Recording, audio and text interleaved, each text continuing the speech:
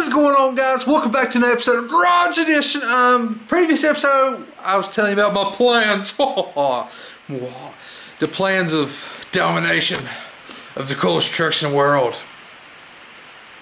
Anyway, so today, guess what? It's raining. It is raining.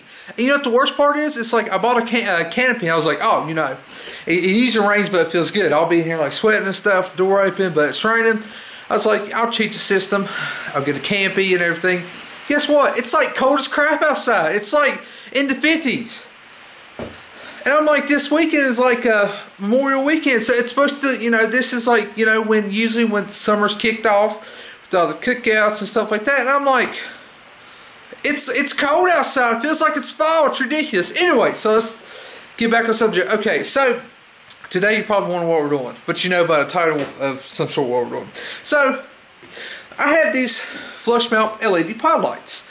So I was going to use them on the Super Ram a long time ago. They've just been sitting, so I was like, you know what? Let's use them on Colossus, because the Super Ram, I'm still plotting on the rear bumper and stuff, what we're doing and everything. But on Colossus, I was like, you know what? We should do that. So I've seen a lot of people like cut out their bumper and put these in there because they are flush mount. I mean, you just flush mount them, 4 bolts, everything. So, and we can put like a bracket on the back so it holds it better. I was like, cool. So that is what we're going to do. Also, I have these. I bought them a long time ago. I think I actually bought them for Colossus. I was like, you know, we'll put like an off-road bumper on it. Well, I don't know if I'm going to do it yet. So right now, we're going to pimp out the rear OEM bumper. We're pimping it out. Pimping ain't easy. Anyway, so today we're actually going to take the LED lights apart and the faceplate, and we're going to paint them purple. Same color as we did the headlights. I think this purple is called Purplelicious. Yeah, pimping. Anyways, so we're going to paint it purple or clear coat and everything. So we're going to take these lights apart and everything and paint them purple. My goal was I was actually going to take the rear bumper off the truck, because I will show you here in a second, because it's raining. I'm trying to wait till it rains because my camera's not waterproof. I was going to take the bumper off because we got a couple little dents I'm going to try to hammer out, and then I can cut the holes out better like in my shop than on the truck. And also, I'm trying to think of, I want to see how the bumper's mounted to the frame, if the brackets are strong enough so I can put these, like the D-rings on. Now, I know we ain't going to be able to pull like a semi or anything like that because it'll break the bumper. I'm not pulling anything really. Usually if I pull anything, I pull it with the actual like truck hitch itself.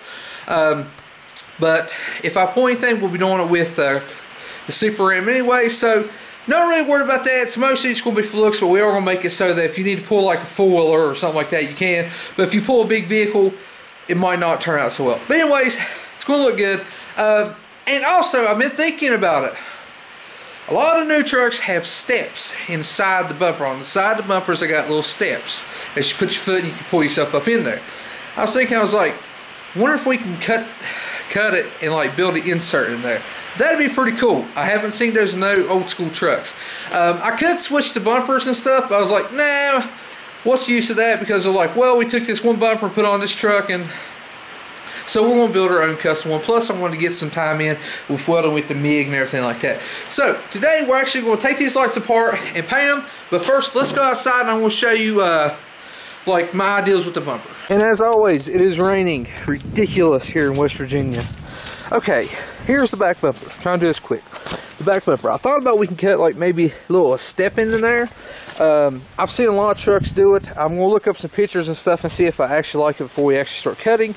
Now I know there is a bracket right here that comes right here, and I think we can put our lights right here. There's a dent right there, and we'll try to hammer it out. Over here is weird. It looks like somebody tapped a guardrail. So basically, I'm going to take the bumper off the truck, hit that back flush with this, and when it's off, I have time I could fix this, because that's why this side hasn't been put decals on. Plus I ran out, but I wanted to fix all this first.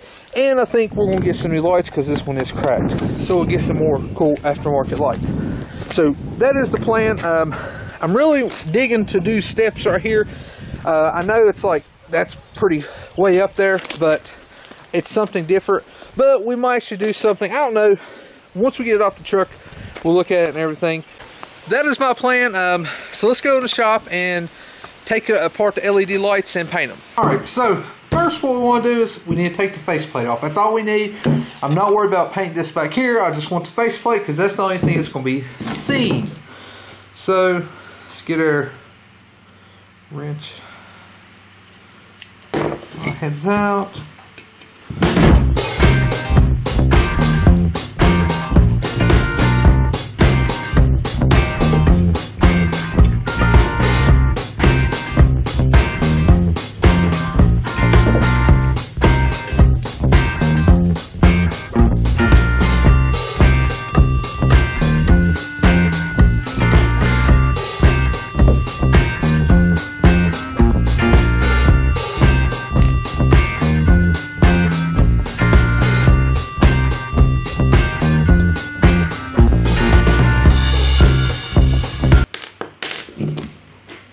So this is the only piece that we need. We'll clean it, we'll paint that. Of course then, you put this aside. I recommend putting your bolts back in because you can't lose these. And then you're gonna, the bolts is what makes it, like when this is gonna be a purplicious paint, the chrome is going, bolts is gonna make it look even better. So go ahead and take that off and then we'll start prepping it for paint.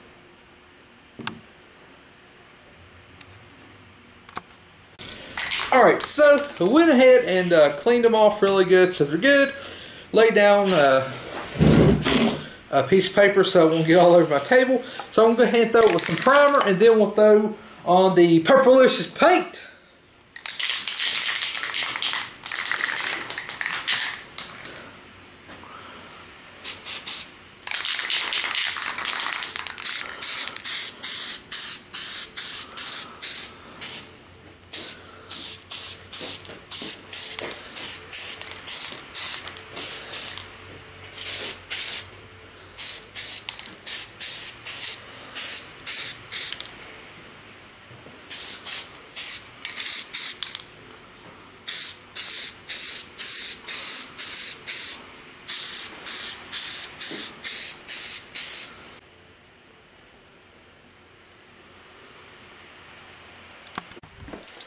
Alright, so while that paint's drying, I just want to say a quick thank you for everybody who commented on the update video of the trucks. I've had a lot of people comment and tell me, you know, what would be a good offset for the Super Ram, because I didn't really know what would be a good offset for the rims and tires that I was wanting to get, what I would need. So I want to thank everybody that you know, comment everything on it. Really helped out, so now I know kind of what direction I want to go toward. Now I just got to really find some rims that I actually like that has that same offset. So big thanks to everybody who commented and stuff. So this is dry, so now we can go ahead and put our purple on. We'll start with a little coat and then we'll do a thick coat.